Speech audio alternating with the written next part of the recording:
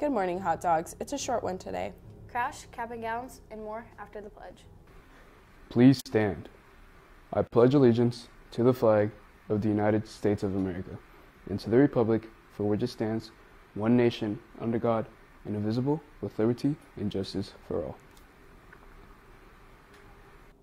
Crash is having a fundraiser on Friday, October 28th from 5 to 8 p.m. at 61 West Washington Street.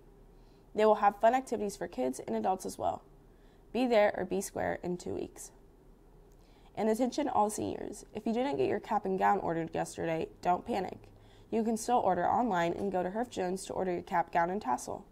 Now, let's send it to sports and weather. Welcome back, dogs. Tonight, the girls' volleyball team will face off against the North Montgomery Chargers in their first sectional matchup. We wish you guys good luck here from the HDTV. And the hot dog football team will be back in action here tomorrow night to take on the Crawfordsville Athenians. Kickoff is at 7 p.m.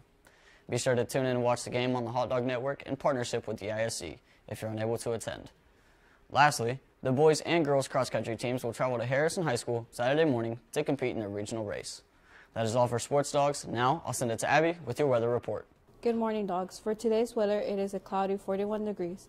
The low for today is a 41, and the high for today is a windy 57 degrees. That's all for today's weather. Now back to your host. Thanks, Abby.